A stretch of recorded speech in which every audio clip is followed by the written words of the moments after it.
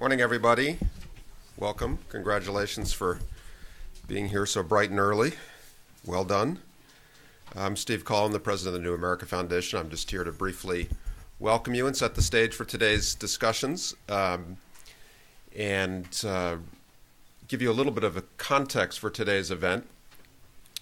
This is another in a series of conferences and public convenings under a partnership that New America has developed with Arizona State University and Slate magazine entitled Future Tense.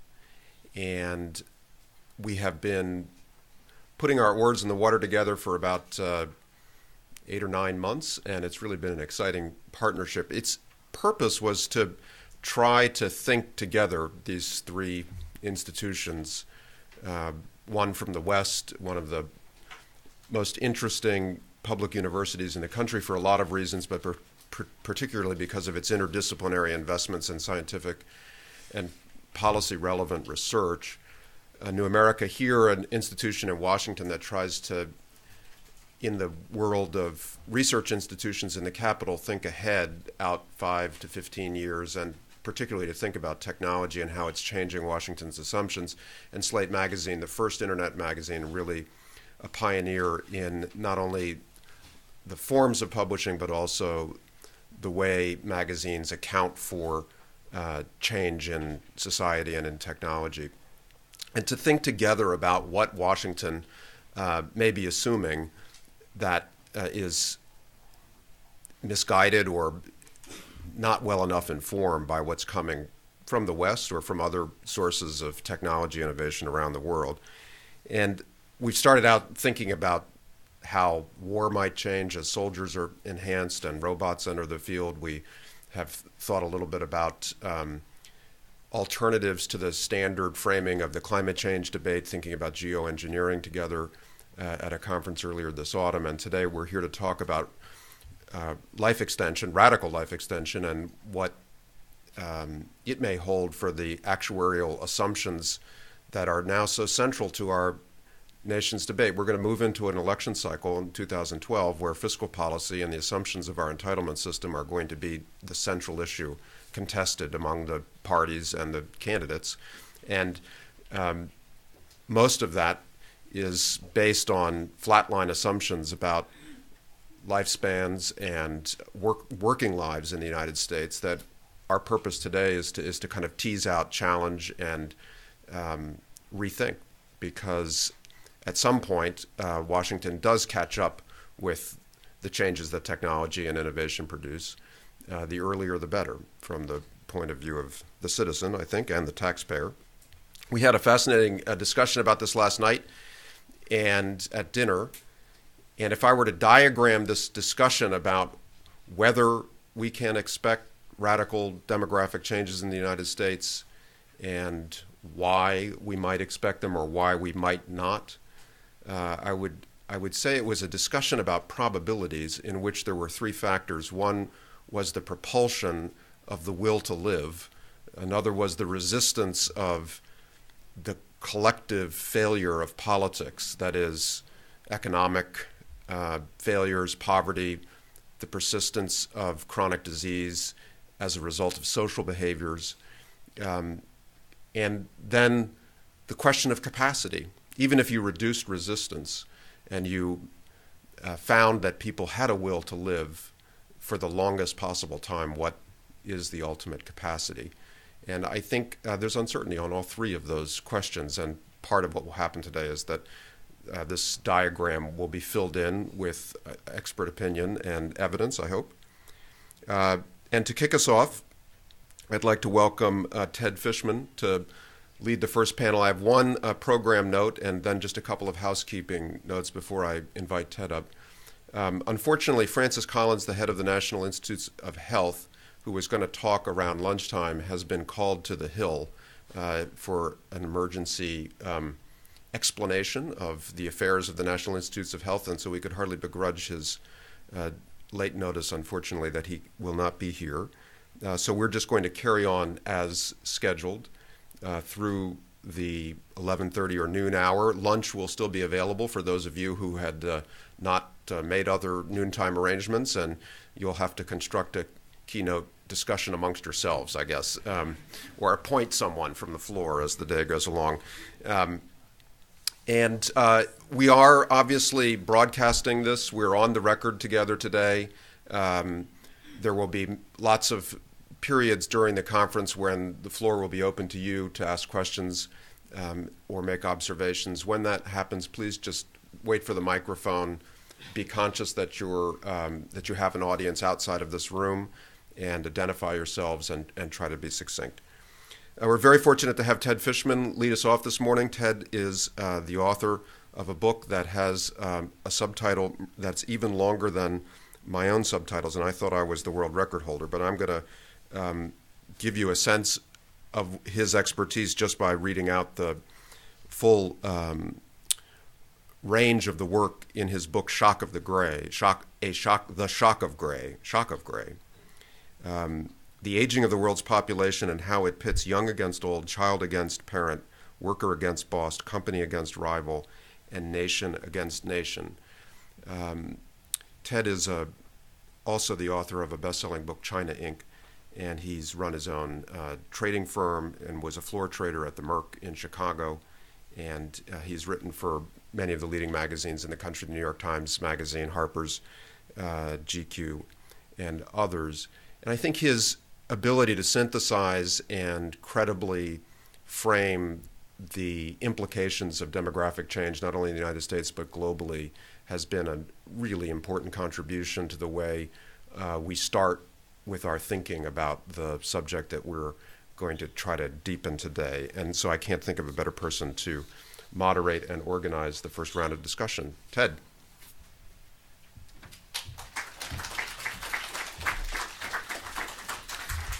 Thank you so much. I'm so delighted to be here. The project of these Future Tense forums is a good one. As you all know, journalism is challenged these days, and we're all looking for ways to support deep investigative reporting and discussion of the issues. And what Arizona State, Slate, and New America Foundation are doing is so essential to this project. I was interested in comments on actuarial assumptions and how this informs today's debate. We're talking about extreme life extension, and yet when you're talking about actuarial assumptions, 1 or 2 years makes a huge difference. So people are talking about, in order to save Social Security, just postpone the age at which people receive it by 1 or 2 years, and you could save the whole trust fund. And now we're talking in this room about any kind of life extension, 10 years, 20 years, 100 years, 250 years, infinite life extension.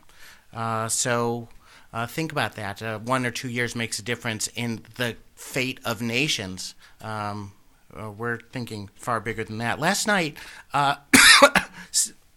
Stephen Johnson, you'll hear from later and is in the front row this morning, provocatively said that some of the most interesting work being done in biology today is being done in the U.S. Defense Department. He got some heat for that. I'm not qualified to say how much heat he deserves on that, but it was fascinating in itself to say that the group that is also doing the most interesting forward work on lethality is also doing the most forward-thinking group, is doing some of the most interesting work on longevity and biology. That's a fascinating idea.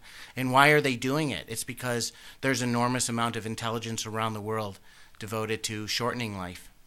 And in order to combat that, you have to think about technologies that may eventually go into extending life.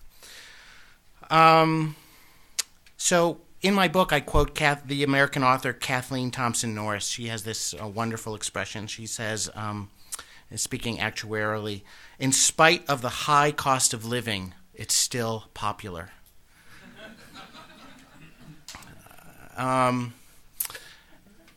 And, this is one of the underlying tensions in this debate, which is that there's nothing humanity has craved more than life and more of it. It's the greatest gift we've given to ourselves over the centuries. Ever since human beings started talking to spirits or mixing herbs in a bowl, longer life has been what we've been after. And when we're thinking about all of the grave issues that we think of with an aging society, and my book has some grave sections in it, it's not all grave by any means, or we think about the fiscal challenges, we should always be weighing it against this tremendous gift that we've given ourselves, and it's an unusual gift. So Robert Fogel, the Nobel Prize-winning economist, wrote very eloquently on this subject in a book he wrote on the great expansion of life a few years ago. And he notes that there are 7,000 generations of humankind that have gone before us, 7,000 generations of humankind. And only in the last 10 generations has there been this expansion of the human lifetime. So we are living in a magic moment. The most life-extending thing you can do for yourself is to be born around now. If you were one of the 7,000 generations that went before you, you don't have this advantage. And we have this great treasure. We have this enormous treasure. And what we're talking about today is how to give us more of this treasure and to make the most of it. It's interesting to be here in Washington. Sometimes when I'm in Washington, I think of this Greek myth that comes out of the Iliad, Tithonus. He is a near deity who, as a gift of love, he was given the gift of immortal life. And so I think this is often invoked in the science on longevity. But he was not given immortal health. So he decays and decays and decays. And think of him a little bit like Strom Thurmond. Is our American Tithonus. And it's an image that we could have in our heads as we think about these, because we may not get all of the benefits that we want from extended longevity all at once. And there may be some harsh realities along the way. So let me just go through the slides. Oh, sorry. There's my book. Shock of Gray. Thanks for doing the Shaka Khan introduction when you were introducing it. My friends tease me about that. Okay, here's a brief summary of centenarians in the world. So centenarians alive worldwide in the year 2000, 180,000. Centenarians alive in early 2010, 450,000. Centenarians not alive in 2010, most of them in Japan, 230,000. You may have read about the scandal in Japan where the Japanese government, which makes long life a source of national pride in Japan, found out that more than 200,000 of its people over 100 years old did not live. The expected number of centenarians in the year 2050 is 3.2 million. This gives you a sense of how fast people at the upper age limits are growing in relation to the population as a whole. But I was thinking about why is it so fascinating about this Japanese incident where centenarians have just disappeared? And why are we fascinated with centenarians? Well, one reason it's interesting is because the reason why there were no official records of these people dying is because they're aged children who are in their 80s and 90s, maybe some over 100. Some of the people who are dead in Japan but still on the books as alive were 150 years old. It's because their children have vastly outlived their expected lifespan, and they need the pension money from these phantom parents. There is no social mechanism in Japan that adequately takes care of them, and it is literally a mortal fear in Japan that you will outlive your money. It's universal around the world, but Japan has the highest rate of elder poverty in the OECD. So I thought I would go through some of Robert Fogel's explanation of why human lifespan has doubled in the last 300 years in these few generations out of the 7,000, and it's quite interesting. So we're talking about radical life extension in this room. In the literature of the conference, it said we might live to the year 250. Well, the age 100 is almost the equivalent of, if you were looking beyond 10 generations ago, telling someone they would live to 100 is almost like telling someone today that they would live to be 250. How did we get there? So let's go to the next slide. Okay, so here's a picture of life expectancy at birth over the last 2 decades. You can see it goes from 30 to near 80 for England and France. The rest of the developed world has similar charts. We all know that a lot of this increase in life expectancy comes from the reduction of infant mortality, right? But that's easy to overstate too, because the kinds of lives that people led and the ways they've died has also changed radically. So in 16th century London, just to give you a hint, 1/5 of the people born in 16th century London died before the age of 1. Of those that remained, 1/5 died by the age of 10. And mortality went down. People were pretty hardy between the ages of 10 and 40, and then at the age of 40, they started dying in large numbers again. So it's not all infant mortality. It's making it past these ages. And Guy Brown at Cambridge, in his book The Living End, gives a metaphor that I really like. He talks about life changing from being on an on-off switch to being on a dimmer switch. So it used to be that people were kind of the reverse of Tithonus. So if Tithonus lived a long life but didn't have good health, people in the past lived in good health but did not have long life. And as soon as they became sick, the on switch turned to off. So you would be you would be vital one day, you'd have a toothache or step on a twig, get a septic sore, be bitten by a rat, by a flea, and then 4 days later you'd be dead. So the title of this talk has the Grim Reaper in it, and there's a reason why the Grim Reaper is the visage that he is. You know, the cowl, the cape, the blade. It's because he cut people down. He cut people down quickly. So there's 2 ways that people were seen of dying in the past.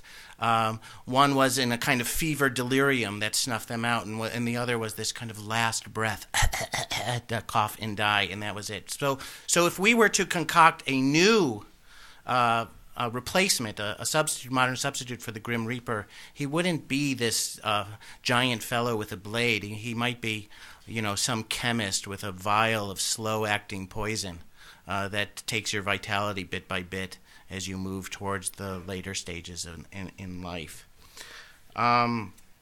So it's amazing what used to kill people to me. Sometimes I just think about it when I go to the doctor's office and you click off the different things that you're supposed to tell the doctor that you had. These are all things that would have killed you more than 100 years ago, right? So you name any disease on that sheet. Did you have a backache? That could have killed you. Did you have a toothache? Teeth were really, really big problems. And also violent death was a huge driver of mortality at the time. James C. Riley, the historian, talks about bears, snakes, fleas, wolves. Little Red Riding Hood was told to stay off the path for a reason, stay on the path for a reason. In the original version of the story, she was eaten by the wolf. She was just eaten because little girls used to get eaten by animals and killed by animals. We've solved that. So one of the things that Fogel brings to light is the very, very dramatic change in longevity that has resulted from dramatic changes in the human diet, and these can be quite stunning. It's not medicine in the way we think of it, but for the first generation that began to eat well, it was the very best medicine. So people used to blame high mortality, in the scientific community, demographers, among demographers, people used to blame high mortality on high mortality events, famines, wars, that kind of thing. And the more current thinking is that in the past, high mortality was due almost entirely, very largely, to just chronic malnutrition, being underfed. In the last couple of years, we've learned about these miniature people on the island of Flores in Indonesia. And there's some debate, were they a different kind of human, or were they our kind of human but were just underfed? And this is the view that's getting currency. They were underfed and they lived very short lives, almost entirely because of their diet and because their development adjusted around their available calories. So sometimes we trace longer lifespans to just the Industrial Revolution, and it's true. Since the steam engine came around, since James Watt's steam engine, we have doubled our life. But the Industrial Revolution was around for quite some time before life really started expanding in the 1890s. That was the first time where the numbers really start to tick up. And there was virtually no change in how long people lived if you were working class until the 1890s. And that is also when the big diet change starts to happen. So in 18th century France, the diet of the average Frenchman was just around the same as the diet of the average Rwandan in 1965. So to put that in context, Rwandans in 1965 were among the most undernourished people in the 20th century. And that was the average diet in France at the time. People in France had just about 1/5 of the number of calories to devote to their daily work as Americans eating today. That's beyond your basic biological function. So just 1/5 of the calories. It's a huge, huge change over time to get to the diet we have today. And there's been a body change too. You can see this in people's bodies. And Fogel also draws from the evidence that body change is also it correlates very highly with lifespan. So if you look at the average Dutchman today, and I see them walking around Michigan Avenue in Chicago when I'm there, and I do think that they're a different species. They're really tall, and I think sometimes I think we should put cellular antennas on them so they can just walk around and give us good phone reception. You can almost go up to a tall person on Michigan Avenue and ask if they're Dutch, if they're 6'9" or over. And I do this sometimes, and they say, "Yes, how do you know?" And it's like impossible to miss. If they were a zoological category, they'd be a different category. They're 12 inches taller than they were at the end of World War II. And their lifespan is also significantly longer. So just counting from age 40, in 1900, a 40-year-old Dutch woman could expect to live to be 70. So this is not including infant mortality. This is just counting from the age 40. In 1991, she would reach 81. So that's an added extra year of life every decade of the 20th century. So in addition to diet, what else is prolonging life? And in Shock of Gray, one of the things that I was most excited to report on was the impacts of public health. So here we are in Washington, where we all bemoan the fact that nothing gets done, that things go backwards, not forwards. But we don't give our country, or most of us don't give any of our countries enough credit for the work that they do in the background in public health. This is one of the most life-giving functions that humans do for themselves. So if you look at the best life-extending strategy, public health has to be up there. It provides us with better infrastructure for health. We have great public administration for health. When you turn on the water, it comes out clean. Better adaptation. People know how to use the public health infrastructure to keep themselves healthy, and we have a better understanding of public health. So if you think about Rome and the Roman baths, that was their version of public health, but sick people used the baths in the morning. Healthy people used them in the evening, and it was just like soaking in a huge petri dish for the healthy people. But that was their vision of health. Now we have a different understanding of health. The information is very democratized. And the other very, very life-extending thing that we've all given each other is literacy. You can't overstate the value of literacy in extending life. Think about your environment. There's health information on everything. There's health information on a gum wrapper. There's health information on a soda can. There's health information on a cigarette pack. There's health information on the signs on the bus that tell you to avoid the gap. On the subway that tell you to avoid the gap. There's pamphlets that tell you about river blindness. And even if you're not literate, if you live in a city, you have proximity to literate people who have health information, and they are telling it to you. And you start to get a picture of the interlocking effects of these compound results of modernity. Better diet, better access to health information, and when you put all these things together, you get a contribution to longevity that's just far greater than the sum of its parts. Urbanization, interestingly, has been changed from a recipe for earlier death into a recipe in many ways for longer life, because you do get this proximity. And slum dwellers, even in the terrible, terrible slums we know from Asia and Latin America, often can give themselves better life just because they have proximity to information. Even if they watch TV, a soap opera where somebody is dying and you get a little bit of medical information from the soap opera, you are helping your own prospects long term. So where do we go from here? You see in the name tags and in the people sitting in the front rows here some of the best minds that are working on longevity and thinking about it most deeply. I'm not going to delve into the science because we're going to get a good dose of that, but I will breeze through it. The role of scientists in the lab is changing, right? Because scientists are working on understanding the deep roots of aging, not just now on, as Jay Olshansky pointed out in this piece in Slate, which you should have in front of you, not just on the delay or cure of diseases that we know about, but really getting to the heart of aging. And, this involves approaching the subject on many fronts that we didn't have access to before. Genetic information, which you're going to hear about, regenerative science, which we're going to hear about. But we should not lose sight of the things that we can all do, which are expanding literacy and expanding the public health. One of my favorite experiments that I learned about when I was writing the book was conducted by Tom Rando. He's a scientist who works at the Veterans Hospital and at Stanford University in Palo Alto. In this experiment, he conjoined an old mouse with a young mouse. And the old mouse was sick, was old, and when they inflicted damage on the mouse, I believe what he did was he inflicted a bruise on the mouse, he found that the conjoined mouse, the older mouse, when it was connected to the younger mouse, actually healed faster when they shared a blood system.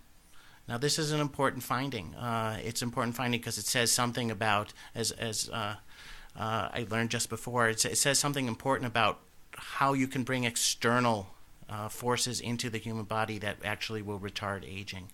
And it's a kind of window, but it's also a window to the social implications of aging. And we all have a decision to make on the kind of resources, who we will make instrumental in our pursuit of longevity. And these are things that we'll bring up on panel 2, and I'm very excited to talk about those. We also have some challenges. I'm due to speak at a convention of the National Parkinson's Foundation next month, and I was on the phone with the gentleman who's organizing it last night. And I said, what should I know about Parkinson's and aging? And he said, well, if anybody lives long enough, they're going to get Parkinson's. So if we don't solve everything all at once, we're going to have many challenges to talk about, and I think Jay's going to address these on our panel. And there's a litany of diseases that if we live long enough, we will get them. So I just want to go to this last slide just to clarify a misconception. A lot of the things that are talked about in Washington are about aging, but they're about population aging. They're not about human aging. And there's a difference. Populations age differently than humans, than individuals do. We all age year by year.